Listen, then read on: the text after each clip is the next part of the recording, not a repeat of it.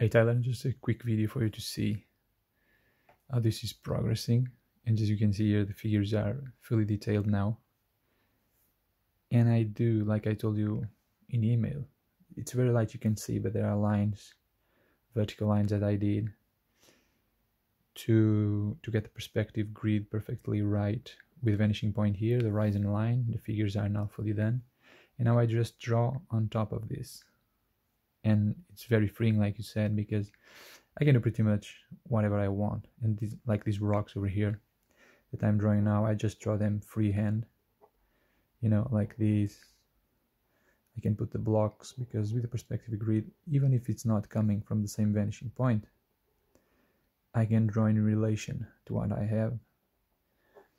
And I usually draw them on pencil, just like this, with not much detail, because all of the detail I'm going to add later on when I'm inking.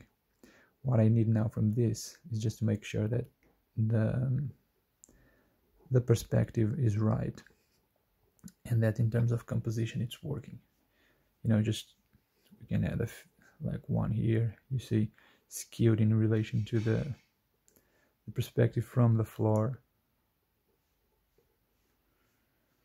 And I also have the horizontal lines here and on this wall, because if you remember from the layout, they were crumbling. So before I draw the exact contour of the wall, I wanted the horizontal lines, so that now I can do something like this, you know, following these lines, because naturally this is how the wall would crumble, following the rocks. You know, same thing over here in this wall behind Spider-Man. So you can draw something like this. We have a bunch of horizontal lines. Some are so light that you probably can't see. And you go like this, for example. You know, having the full figure allows me now to know that this hole behind him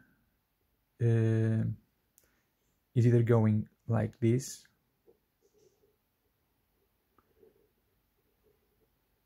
for example, and it doesn't touch the figure, or it would go like this.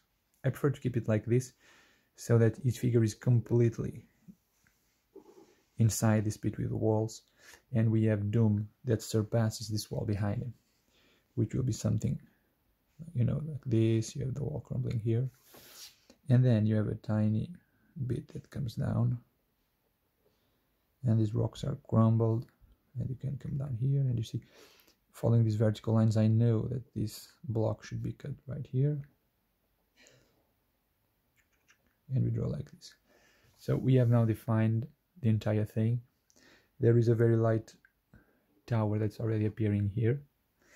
I will draw it later on, and you also can see what will be a silhouette of this wall that will frame the entire drawing, with these big rocks here that will be covered in black. Again, I just drew the outline very quickly, because then I will fill it in black with a brush, and I don't need much more detail than this, because I can add it later. I will draw the chains that will be here, dropping down. Again, with the figures fully rendered, I know where to put them, so that there is no conflict in terms of composition. And oh, and just so you can see, like I draw this, for example, with this perspective grid, I can start drawing rocks like this. I will draw some, not all of them, because a lot of them I will draw directly in ink. This is how I usually do stuff, you know.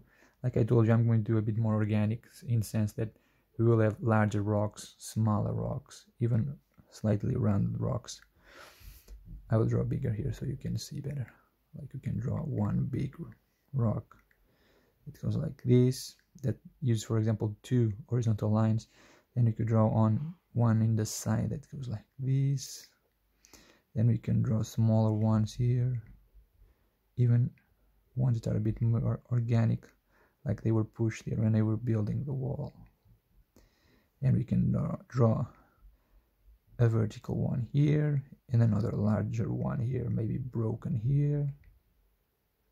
And when we go and we draw like this, and once I'm satisfied with, for example, this bit of the wall is working well, I will probably draw a few more larger rocks just to map them out. Like one can go here, another one here that can be more vertical. So so that I have a few anchor points that I can then organically draw with ink directly.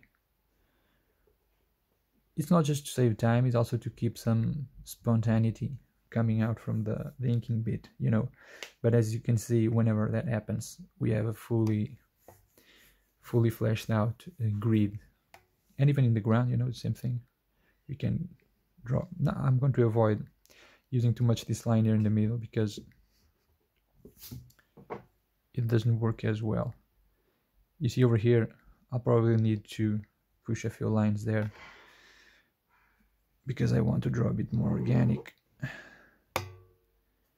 I will push a few lines, a few extra lines, just to make sure we can use it better. So like this, you know, we can come here and have one big rock here. We can even have one that's rounded out like this. It goes like this. Then you have something. So I thought of doing this quick video just so you could get a glimpse of how pencils are progressing. I will do one for you with inks as well, or maybe a few, I don't know. And I think this might be an interesting thing for you to see. And I'll show you more stuff soon.